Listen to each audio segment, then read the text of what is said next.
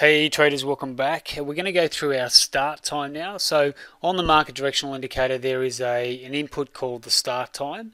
So that really refers to what time you're going to want to start your market directional indicator. So it's really important because obviously you're trying to determine what the trend is for the day. So if you are not trading an earlier time slot, that may not be appropriate for your strategy.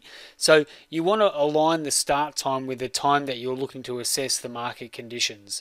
So for us, for example, if I'm trading the crude pit session or the start of the crude session, I'm probably going to want to start my market directional indicator any time from 9 o'clock onwards, or it might even be a little bit earlier.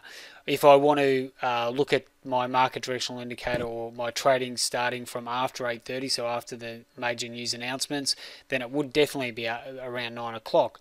So that start time is really critical in determining when you're wanting to get a look at market structure. If you're not going to trade the overnight session on crude oil, then you may not want to start your market directional indicator any earlier than say the pit session. So your start time is really when your indicator puts a line in the sand to say, right, well, from this time moving forward, I'm going to start looking at this chart, and it doesn't really matter whether it's a time-based chart, a volume tick, range, Renko.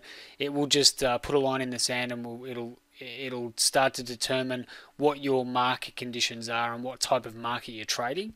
So if we go into the input here, you'll see that very clearly we've got our start time is the first input that you're selecting. So important that you're aware of the fact that the start time plays an important role in determining what time the indicator is going to start looking at determining the market conditions that you have.